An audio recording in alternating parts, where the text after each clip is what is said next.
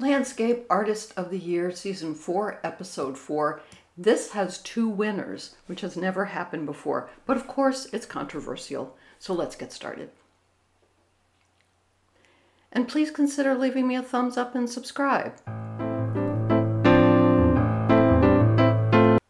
Whoops, another thumbs up and subscribe. All right, please forgive me for that error. So here are our artists holding their paintings that they submitted in order to be on the program. We have a cityscape here, very strong and confidently done. Yeah, I love the mixture of a landscape. It means basically anywhere outside, right? Basically.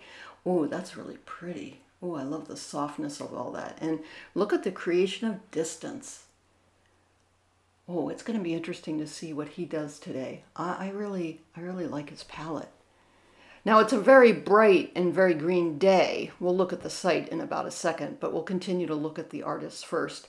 This one is a little ambiguous for me. I'm not sure what's happening there, which of course means the judges will love it because that's what they do. And it's also a very large size. She's not going to be able to work that large today. This one, we're going to be talking about this a little bit in this episode because this is her submission, and I'll just preview and let you know she does extremely well in this episode, and honestly, I don't get it. I don't get it. She will use that same palette today. Now remember that because we're looking at basically greens, and I'm a great believer in color value swap outs when they're done well, but we stay tuned on that one. This is very interesting because it's an interior, and I didn't know that they would judge an interior to be on the program. There's so much detail in there and such an expressive use of neutrals, even to the point of, can you see on the far right where he has like a paint that looks like it's chipping and all of that, so he can really deal with texture. Now, this is the kind of painting I love. I love this kind of painting. This is the kind of painting that makes me happy. I know the judges are going to look at it as being, standard. They've seen it all before. But, the assignment is Landscape Artist of the Year. She did it. But you already know they're not going to honor that. Now, here's another one, which is more a seascape, in a boat. Really, really beautiful work on the water. It's a little hard to see from this particular angle, but she's not a colorist. And that's fine. So I don't have a lot to say about this one. This person is going to do a print today. I believe a linoleum print. So she's not going to have the kind of time that she had to do the detail that she did on her submission piece. But that's the case, and that's the game. That's how this program works. They are at Studley Royal Gardens. So just because I want to be professional, even though, obviously I'm not, I make no money at this, we're going to start with the drone shot because all documentaries these days start with drone shots. You have to have a drone shot, usually over trees and some sort of hawk sound in the background to make it all moody and everything. Pretty amazing place, isn't it? Look at all those greens. Now, I live in a place that's very green in the summer, and so what it does is it teaches you how to really make a palette of greens because they have to be very varied. Otherwise, it's a wall of green and it sort of looks like the Wizard of Oz. Now, there is a structure that they are across a pond from, some sort of, don't they call it a folly or something when something like this is in a grand garden? I don't know why they call it that, but yeah, there you can see it. So for me, I would really have to think really hard about how to make this compositionally interesting because there's so much horizontal going on here. So I'm going to be thinking a lot about diagonals. Now let's just take a quick look at the pods. Each person has a pod which protects them a little bit from the sun and the rain, but certainly not from the wind or any other weather conditions that are going to happen. And if you're a plein air painter, you already know that. You're accustomed to that. But you would be able to decide what day you wanted to paint or not. You don't get to decide here. Now, 4 hours later, the artists are going to turn their easels around and we get to see what they've done, and the judges will start to do some assessing. And just hang in there with me because this is one heck of a rocky episode, and like I said, we are going to have 2 winners. Okay, enough about that. Here are all of the paintings lined up just so you could get an idea of the scale and you can see the structure far behind. So just keep that in your mind for a second. Oh boy, look, the easels are held down with sandbags.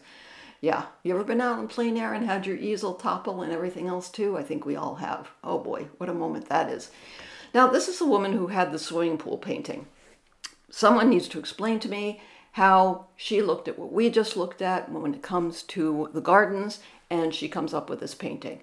I didn't have a problem with this painting necessarily until the judges just went crazy over it. Even though the way the program was edited, that really surprised me because they only showed this one shot of it. So I didn't see it coming. Usually when they prefer a painter, they will spend a lot of time talking with them, or they will keep the camera on them quite a bit. Here's our second one. I really like this because it's a view of looking into the structure and then the opposite, looking out from the structure. It's just really inventive, and the painting is absolutely exquisite. I love when big patches of paint are used to mask different forms, and it's created that reflection from the sky in the pond. This is very accomplished to me, and to do the two together I think is really kind of cool. Here's a detail. I love scenes where you look through something, you know, it's sort of that tunnel vision. It's such a great device to be able to make the illusion of space. Because remember, everything's a flat surface, and therefore everything that you create is an illusion. I think this person did it just a really dynamic, really exciting job. And there's a lot of triad work going on in those grays. If you look at the grays on the wall, see how yellow is mixed in there with some reds, and then on the opposite side, some blue in with the red as well. All of those grays are carefully mixed. But if you squint your eye, boy, is there a good value range. Now here's the print. And I just don't have a lot to say about the print. I just don't feel qualified to really judge a print necessarily. It looks really good to me. Must have been a bridge structure that was nearby. Remember, you can pivot in your pod. Pivot in your pod. That sounds funny. Out of context. That sounds extremely weird. Pivot in your pod.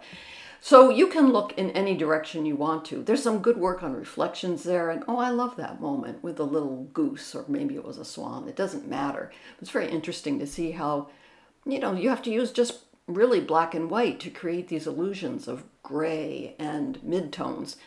I don't know all that's involved in that, but I admire the eye that can discriminate in that way. Now, this one is, I just don't like the colors. I just don't like the colors of it. Now, maybe you do. You know, everybody sees color differently. For me, this had a great deal of harshness to it and very little, well, I shouldn't say very little. I mean, they definitely have lost and found edges in the foliage, but overall, it's suffering from that wall of green issue. Oh, look at that wall of green. Yeah. Yeah.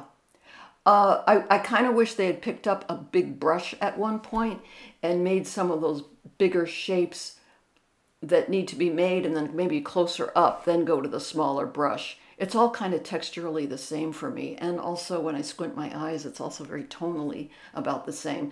Now, this one I'm bringing up because this person brought his own prop. He put this vase that he had on the table in front of him. So he was determined to incorporate that vase. This is a detail of the foliage that he did. Now we're going to pull back and look at the vase. I don't know what the significance of the vase on the table is.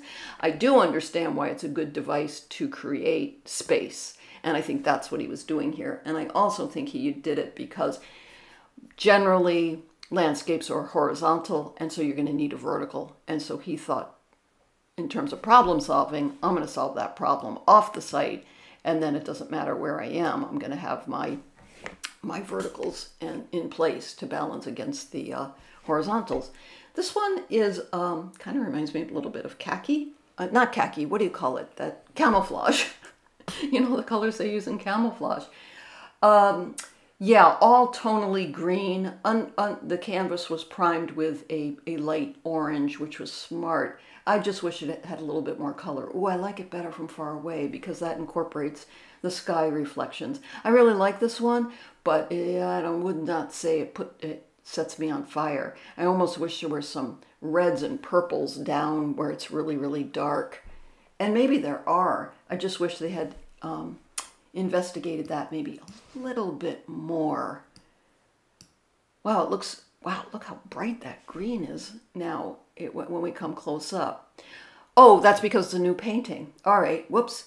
So this is the next artist, and he incorporated the water structures to be able to create some angles. I think compositionally this was really, really smart.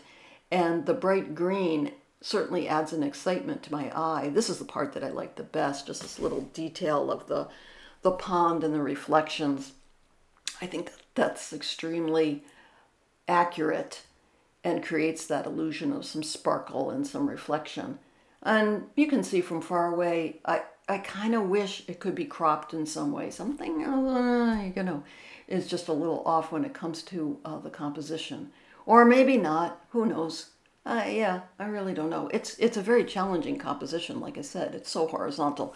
Now, this one, I'm just going to flat out say it. This is just not my taste. I do not like this painting at all. And it is just simply taste. The paint is put on very thick. I don't like the color mixes. It doesn't describe anything to me. It looks like so similar to when you go to clean your palette and this is what you're left with. I know this was done intentionally, and if you love it, I'm really, really sorry. I mean, I'm sorry that we disagree, but we can agree to disagree because it's art. And that's why we're watching this program, because we want to see different points of view. But it's not my taste. Final judging begins. And so all the artists who have been working all day, remember they had to travel here, which means you didn't sleep in your own bed. You had to bring all your supplies, which must be exhausting. You got to stand. Well, I think they give you a chair, but generally you're standing up in the elements. And by now, just by judging what the contestants are wearing, it certainly looks like it got to be pretty clouded over and probably cold. And if you've worked with cold hands, it's extremely hard. So 3 people will be selected to go on to the semifinals of this episode, and only 1 will go forward. But I've already told you, for the first time ever, they picked 2. So this is the first one that they picked, and they just gushed over this. They love this. They love this. They love this. They love this. So be it. This is the second one, which is a much more standard landscape, and I believe I did compare it to camouflage. It looks better here. Oh, boy. Well, as usual, they've left my favorites behind, although this is one of my favorites. I do like this. See, I was starting to get a little sad, and then that made me happy again. This is masterful, I think, and I would like to see more from this person. The other 2, I don't really care to see more of. So you already know one of them is going to go forward, and you probably already know which one. So here are the 3 artists with their paintings, and before the judges make their decision, we get to see their submission painting, which is the one on the left, next to what they did in the 4 hours today. Like I said, this is a swimming pool painting on the left. It's inexplicable to me why she got chosen, but so be it. And I could have accepted that if she had made some kind of attempt at a reasonable... I've said enough. I've said enough. So this is what she submitted, and this is what she did in the 4 hours. Let's look at the next one. This one, oh, darn, wow, yay. Now I see why they picked her, because the one on the left is so fantastic. And she just, she didn't have the kind of day, she wasn't on her game, but boy, she can be on her game. On that one on the left when she has unlimited time, that's a colorist at work. That's really excellent. Now I'm excited again. Yes, I do want to see more from her. Oh, and of course, yes, he's shown such expertise. How do they not pick him? But, hashtag Joe is always wrong, we are about to see. Remember, there are going to be 2 finalists. I don't know how they could pass this person up. Well, let's hope they don't, but we're about to find out. So the 2 winners are, dun dun dun dun dun.